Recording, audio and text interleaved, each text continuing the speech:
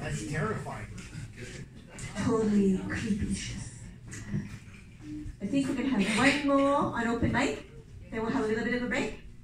Okay, and that will be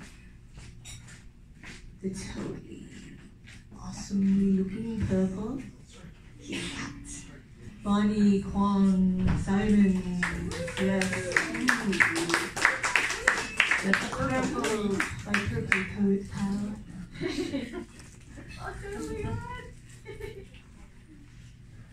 I have 3 scary poems. I wrote 2 of them recently, and one of them was a dream poem. This first one's called Out with the Old. While I was on vacation, old shoes of mine from home appeared in my hotel room. I did not bring the worn sandals, dated runners. All the shoes were mismatched, including those I wore.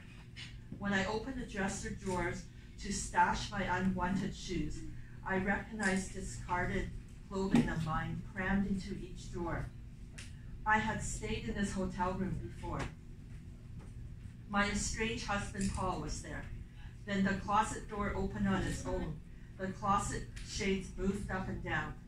When I told Paul, he watched, did not react, was unfazed.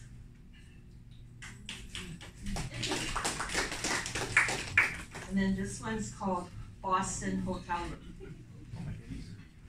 During my second visit, on my first night, whatever I typed, my tablet's backspace key deleted my keystrokes on its own. I thought my tablet was malfunctioning, so I used the Notes app on my iPhone. On my second night, when I tried to sleep, I felt an evil presence. On the ceiling, a white light kept flashing next to the fire sprinkler head. The light was not from outside.